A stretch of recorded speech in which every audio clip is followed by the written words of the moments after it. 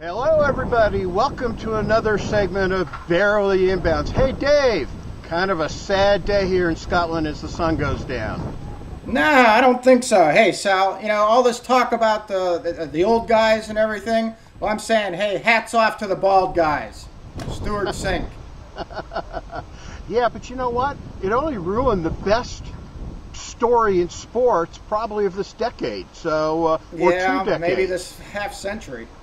Of the century. So, I'll tell you, Tom Watson had a glorious 71 holes. The last hole, he actually told us in the media that he hit a terrific second shot. It just didn't stop, went over the green. Well, that summed up, that encapsulated the essence of links golf right there. Here the guy hits a shot which he thinks is absolutely perfect, and he just sits there and watches as it scoots through the green and sets up the bogey. I mean, that's the name of the game there. And he said it too in the media conference about, you can look back, anybody in the field can look back at any number of good and bad bounces that they got through the course of 72 holes.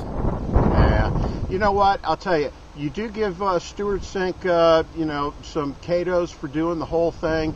He's been out here since 1997. This was his 352nd PGA Tour start, first major victory. And basically, it's almost a decade since he missed that little putt at Southern Hills, which could have got him in the playoff for the U.S. Open.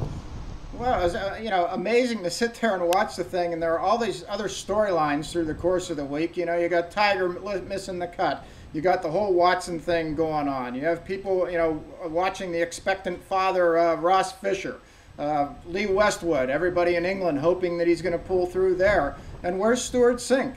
He just plodding along, doing his thing, and finally, makes that clutch putt when he had to do it on the 72nd hole. How do you think I feel?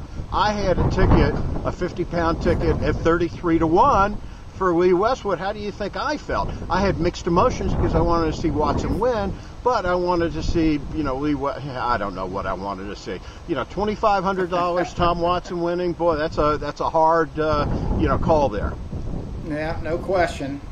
But it was highly entertaining. I mean, just no two ways about it. And Stewart Cink, certainly a deserving champion. Anybody who survived that test, hats off to him, like I said. I'll tell you, you look at Stewart Cink, and this is his 6th PGA Tour victory compared to, Tom Watson's won 8 major championships. But Stewart Cink's won $26 million. He's 10th on the all-time, PGA Tour list. He is definitely, one of the guys in our generation that's been on the PGA Tour. Do you think that this is going to jumpstart and make things a lot better for him? Oh, I think so, definitely. I mean, he's been one of the great underachievers out there.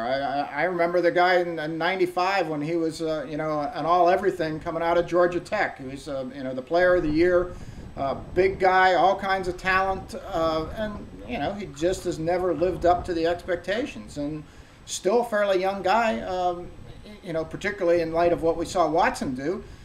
Hey, he may have 5 majors ahead of him now. He's got the talent, certainly. He's got the talent. This gets him off to a good start on doing that. Well, he's your Dave, first Twittering major champion, too. Yeah.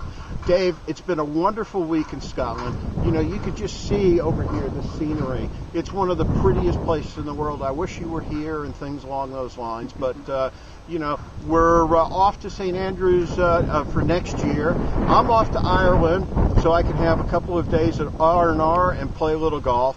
And, anything Keep it low else into the wind, Sal. Stay low into the wind. Stay low into the wind. So, who knows? Maybe people probably don't know. People don't know about your golf game, but you are the only person that I have ever played golf with who can keep talking through impact.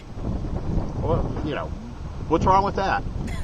Nothing wrong with that. So, hey, I will tell you this. I'm a little overweight, but after seeing what Tom Watson did, it's given me some new energy and power to think, hey, even at 53, anything is possible if a 59-year-old can do what he did. Yep, and hey, also kudos, he wins one for the gap tooth guys, too. Okay? Okay. Dave, we'll talk to you in another edition of Barely Inbounds. Take care. See you, Sal.